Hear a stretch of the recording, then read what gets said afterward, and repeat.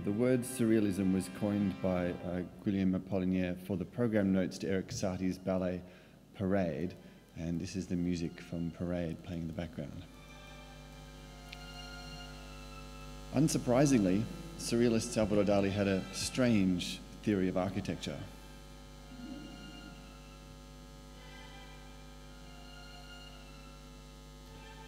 Dali saw such a strong relationship between morality and architecture that he said that architecture creates moral structures and ethics.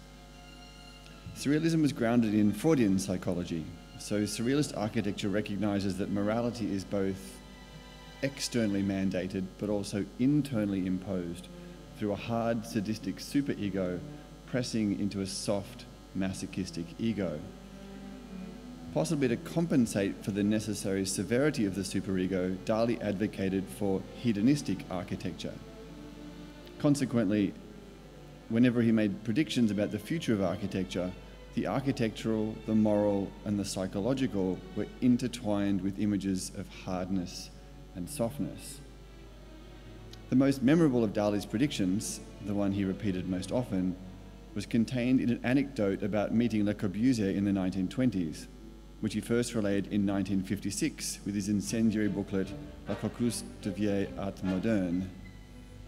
Although a direct translation of the French title would have been The Cuckolds of the Old Modern Art, it was given the less sensational title of Dali on Modern Art when published in English the following November. Here, Dali focused his lampoon as contempt for the art of his contemporaries. Dali described a scene we might find today familiar: leftist progressives over decades slowly and inexorably moving over to occupy the intolerant hegemonic right. With a terribly elegant lack of self-aware irony, these grey-haired, self-declared radicals now accepted and awarded each other honorary degrees and gold medals for once having tried to assassinate painting. Dali argued that their inability to perpetually transform to be living artists rather than the fossils of past ideologies stemmed from their beliefs about art. They had been betrayed by the ugly, betrayed by the modern, betrayed by the technical, and betrayed by the abstract. In the context of this lampoon, Dali recounted lunching with the director of the Louvre, Georges Sales, and Le Corbusier decades ago.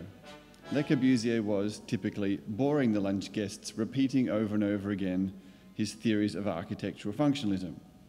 So, Dali wrote, "When I was barely 21 years old, I happened to be having lunch one day in the company of the masochistic and Protestant architect Le Corbusier, who, as everyone knows, is the inventor of the architecture of self-punishment. Le Corbusier asked me if I had any ideas on the future of his art. Yes, I had. I have ideas on everything, as a matter of fact. I answered him that architecture would become soft and hairy. In listening to me, Le Corbusier had the expression of one swallowing gall.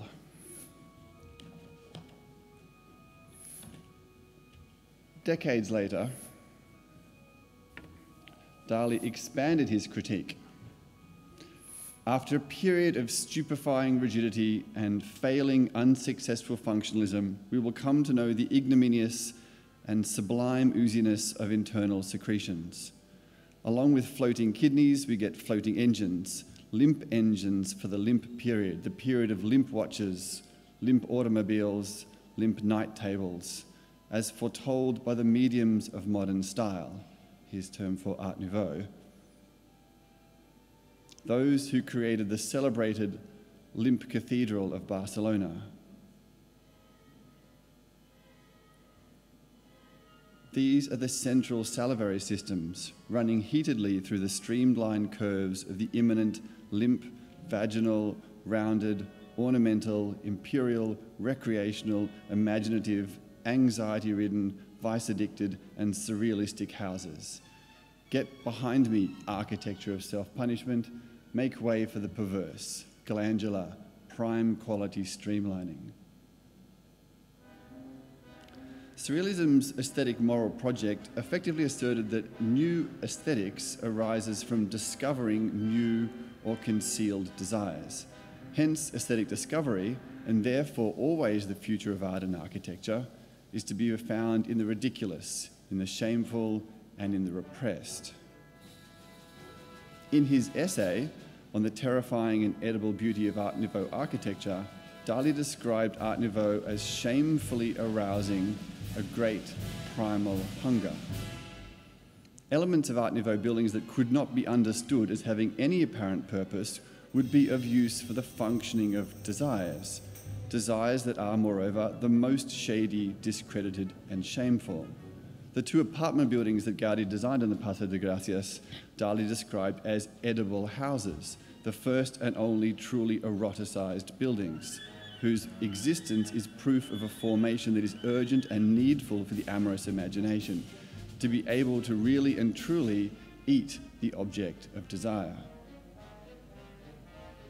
2 decades after this prediction, Dali was able to build a prototype of an architecture that eats. In 1957, an American magazine asked Dali for his predictions on the future of architecture, and he said there will be a reaction against rigid rectilinear architecture. Buildings of the future will be soft and pliable. They will change form constantly according to changes in atmospheric pressure and temperatures. Now, more than half a century later, this has the impression of being something of a prediction, but it was actually a description of a building that Dali had already designed and would be completed within the year.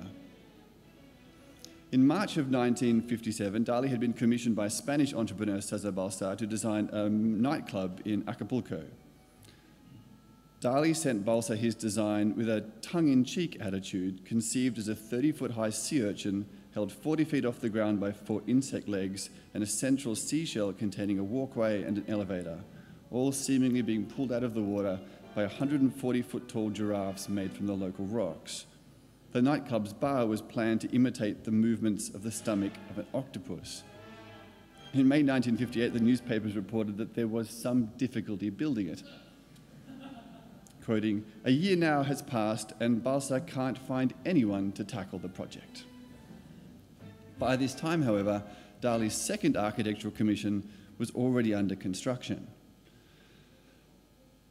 The pharmaceutical corporation Wallace Laboratories, marketing the tranquilizer, the anxiolytic Milltown, commissioned Dali to design a pavilion for the American Medical Association's annual convention held in June in San Francisco. Dali produced a description and 3 watercolors, allowing artists René Dorzac and Victor Aratze, the engineer, to build his 60-foot-long design called Chrysalida.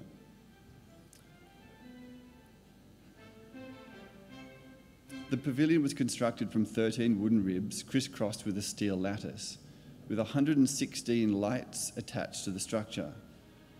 The frame was wrapped inside and out with a translucent white parachute silk. The Chrysalida was also equipped with 24 motors powering air blowers that enable the building to breathe and writhe, inhaling for 5 seconds and exhaling for 15 seconds, changing colour and shape and moving with atmospheric pressure as Dali had predicted. Dali wrote, "The outer structure of the Chrysalida, quote, is that of a chrysalis, maximum symbol of the vital nirvana which paves the way for the dazzling dawn of the butterfly, in its turn the symbol of the human soul. Inside, organic forms appear in forced perspective, showing the surrealist pattern of a harmonious life. The first figure, by its tormented colloidal roots, portrays human anxiety. The second symbolizes the chrysalis on its way to being transformed, a metamorphosis directly toward the harmonious tranquility which hatches into the third image, the flowery-headed maiden, a repeated theme in Dali's work. The flowery-headed maiden, the vegetal is the symbol of irrepressible, unstoppable life, and the true butterfly of tranquility." The analogy of the chrysalis Dali understood personally, telling reporters at the time that a key ingredient to his creativity was to disappear from public life, and for long periods each year in isolation produce his art. Back home in Port Legat, a few months after the convention, Dali told a reporter, "Every year Dali disappears, remains in seclusion in the most tranquil of spots, California, Monterey, or here, perhaps the most tranquil place in the world. After 9 months of complete solution, my life becomes a chrysalis." This is heaven, peace, nirvana.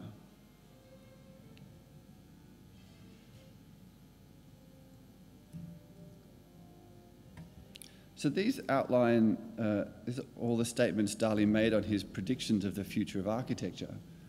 And I'd like to recontextualize this with the language of modern psychology rather than the language of Freudian psychology in response to some of the comments that have been made along the way today. I think Dali's general aesthetic preference, which he sketched out on several occasions as a morphological aesthetic theory of the hard and soft, and that if you look through Dali's paintings, you'll notice that one of the consistent themes, aside from, of course, straight-up realism, is the union of hard and soft objects, or harmony, or a balance, or I'm not really sure quite what the word would be, but there's always the hard and the soft in some form of relationship to each other. And in modern psychology in the last 15 years, we've been working on through psychometric data and producing the boundary construct, particularly the Hartman boundary construct, which talks about thick and thin boundaries, which we might want to describe as clear rectilinear boundaries compared to soft boundaries, or hard, impermeable boundaries and permeable boundaries. And that both kinds of boundaries are relatively equally distributed through the population. And it turns out, in a general sense, that people who like hard, rigid boundaries in one area of their life, whether that's architecturally, politically, nationally, and even conceptually, like hard boundaries all across those domains. And people who like open, fluid, porous, blurry boundaries prefer open, porous, blurry boundaries in all manner of life. And one of the psychological problems that develops out of this is that if you are a person on one side of the spectrum, it's easy for you to say and to argue that it's good to have blurry boundaries. It's good to think of things as being porous. And if you're on the other side of the domain, you say, it's good that we have strong, hard, rigid boundaries. It's good that concepts are clearly defined. And as long as we think that only one of those is correct, we are going to exist in a permanent state of conflict. Though perhaps the permanent state of conflict is necessary from a Heraclitean sense. I think the form of artistic classicism that Dali was working towards was the development of a wisdom in relationship to those two conditions, so that if you are the kind of person who likes hard, rigid, narrowly defined concepts, you attain some form of wisdom by understanding the value of porous, blurry boundaries. But if you are the kind of person who always favours open borders, blurry boundaries, soft concepts, you attain some form of wisdom by understanding the virtue and the necessity of hard, clear, unchanging boundaries. And it is through this form of wisdom that I think that the idea of a living, ongoing, utopian condition can actually emerge and not stay as an impossible, distant future. Thank you, everybody.